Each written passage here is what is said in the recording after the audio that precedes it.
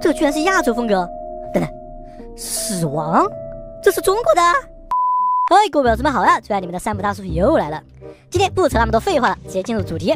帮伟人看大门给气后有哪些游戏彩蛋呢？第一个就说说视频开头那位。老实说，这个角色很眼熟，但是我没看出是来自哪里的。有知道的宝子们可以说一下。但是名字的话，只要是中国人就能辨别出来了，阎罗王地狱。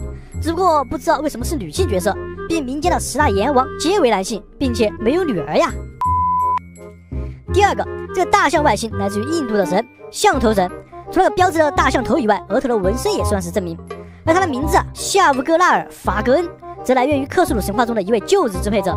有趣的是，他也很像一个大象，但是又比较抽象，因为其象鼻的末端长有7万塞斯的嘴，用来吸食生物的体液。登场作品来自群山的恐怖，也是球球人祖先的创造者。第三个，它的外形来自于一部很出名的电影《发条城》中的主角亚历克斯，标志的特点就是束缚衣和强行被打开的眼睛。名字的话，前面是绑架，后面是莫雷尔，并没有太大的含义。唯一带点关系的，可能是2战时期给希特勒注射冰毒的医生名字也叫莫雷尔。是个牛逼人物啊。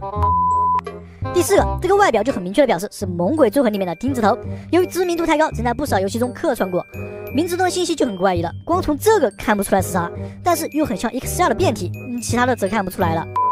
第五个，这个我以推测为主，从外形而言，很像完全午夜的弗莱迪破损版，外形的颜色还破败露出了电线。这个名字的含义就很多了，单看前面的就可以代表兽人，但是配合后面的来看，就指的是罗马冥王迪斯帕特尔。好了，今天先整理这么多了，关于这款游戏的彩蛋还有非常多，大叔之后会给大家慢慢更新。老师们，下期再见。